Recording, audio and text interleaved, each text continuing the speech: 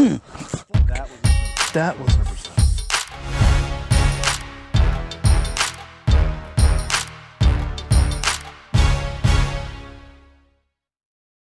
Hey, what's up, everybody? It's Joe Simpson. It is Saturday, the 7th, and I wanted to just stop in and say, hey, so yeah, that just happened this morning.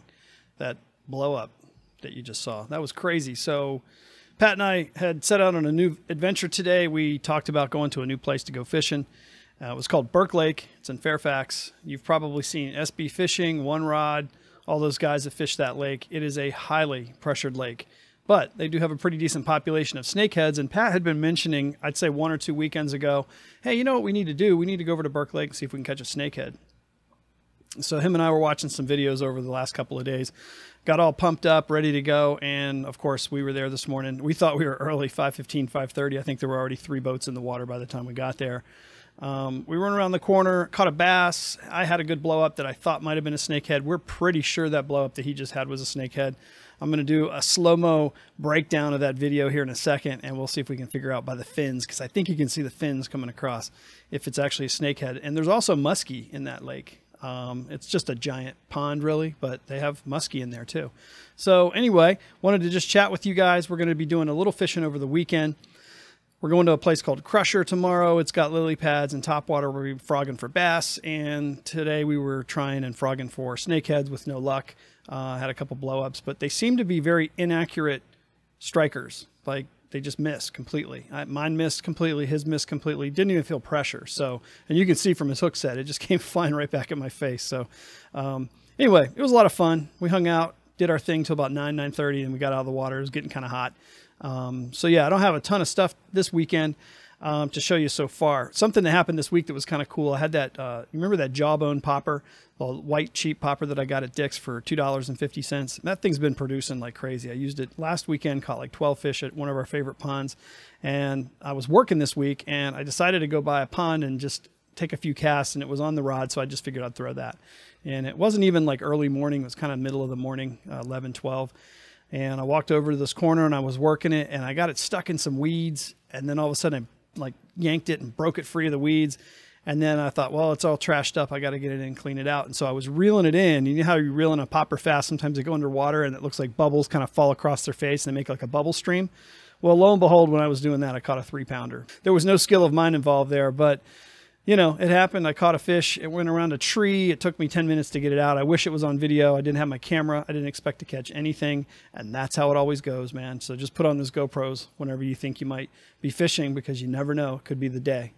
I'm going to try to maybe do a video tomorrow talking about Halo fishing rods in more detail. I got a couple Halo fishing rods about a month ago. I wanted to use them for a while before I could tell you what I think about them. I like them a lot. There's some things I would like to see different, but all in all, they're pretty darn good, especially for the price. So I'll be talking about those tomorrow, Sunday, and hopefully sharing some catches from tomorrow morning in the Sunday video. You guys take care. I'll see you later. Bye. First time on Burke Lake with Pat. We're out here maybe trying to catch some snakeheads. They make it look easy on YouTube, but I have a feeling it may not be as easy as we think it is. Apparently they're very spooky fish. I mean, Pat, why aren't we fishing some of this? We can. All right, let's go over here and fish. Yeah, I mean, I'm not seeing action, but well, this is where people can fish. I don't know. It's funny, you get in the lake and you want to just take off. All right, I'll just start working here and go across. Yeah, I want to be back in it. I'm gonna fish it as deep as I can. So I've got the big fat ass rod. Put the afterburners on and stop it.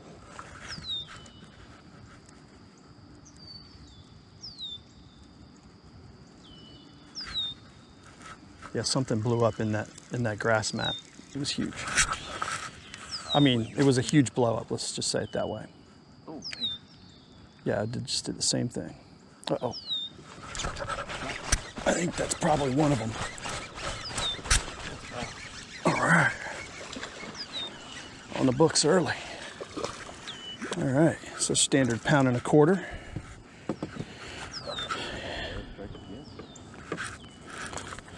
All right, look at that. Double horns, Pat. You'd be proud. Nice, right through the mouth. Didn't look like much of a hook set, but all right. Got him to the boat. We are on the books. Board, books.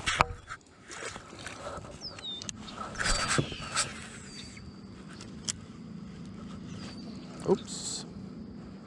I just got stuck.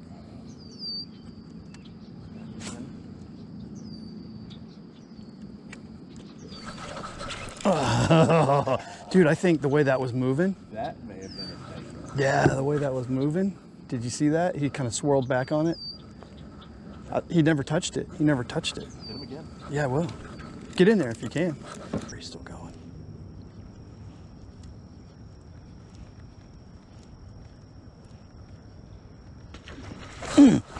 That was a snake. That was a beast, whatever that was. 1,000,000%. Holy shit.